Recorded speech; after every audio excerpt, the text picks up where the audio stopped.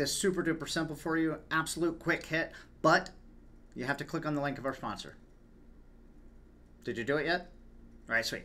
All right, you're totally going to kick yourself in the butt for this one, but basically all you have to do is create a new layer on top of the graphic that you turned into a button, and instead of using that graphic as the button, put this invisible shape over the top of it, turn the opacity down to 0, turn that into the button, and then even when the content's showing up underneath it, people can see right through it, so it's no big deal. Now, kick yourself in the butt for that one. And just in case you don't know what the hell I'm talking about, feel free to watch the rest of the video. And don't forget to love our advertisers. Hey folks, this is Rusty Warden with RockerDown Studios, and today I've got another quick hit for you. This is my first time ever really creating an interactive PDF, so I'm kind of learning some things as I go through the process, but I ran into this little stumbler for a minute.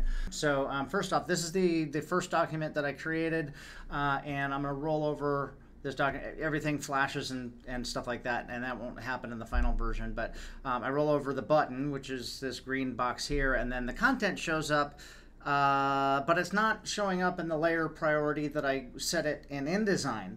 In InDesign, that layer is actually on top of all those other buttons. And so what I discovered is that there's an order of operations law in this program that set that all buttons will always exist on top of anything else. So that's not terribly useful for me.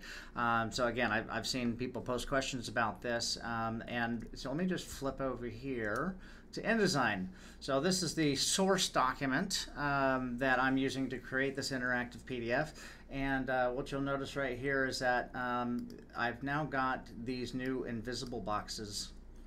It's a really cheap, simple solution to solve the problem. But basically, I'm creating these invisible boxes that no one can see, and those are going to be my hit areas. If you're familiar with the old school vernacular, those are the hit areas for the buttons. So I'm no longer making the object the button, which seemed to make the most sense. I am now making these invisible layers the buttons. So even when the content shows up, it's going to show up underneath everything, but those things have a opacity set to 0. So there we have it. This is Rusty Warden with RockerDown Studios, and I hope that was extremely helpful.